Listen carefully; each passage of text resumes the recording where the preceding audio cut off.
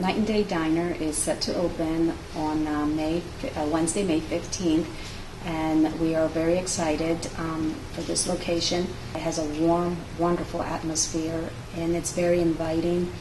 And we offer anything from steaks to seafood, or crab cakes are the best. We serve breakfast all day. We have a senior menu for the seniors.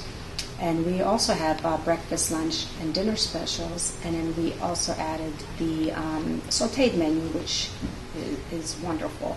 We have specialty desserts that we get in. They are the best around, very moist, very good, and unique. We also are going to have soft ice cream here and a large selection of sundaes. Our kitchen is state-of-the-art.